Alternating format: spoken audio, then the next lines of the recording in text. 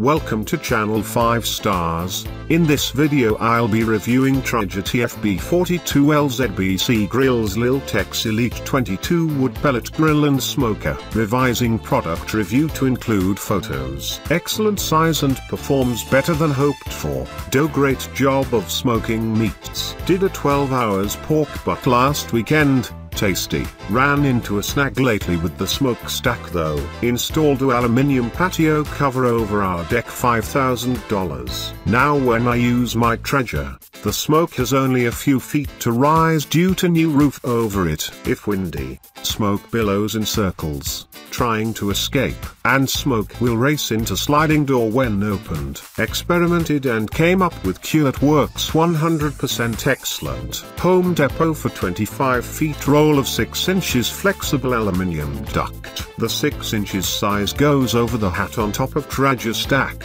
Pull down a few inches, wrap aluminium foil around bottom to seal. Other end over end of deck rail. Tried to keep as straight as possible, then trimmed to fit when expanded. Works like a charm and solved problem. Now smoke goes out end of 8 feet long alum tube and out from under roof line, up into the air. No more smoke trapped under deck.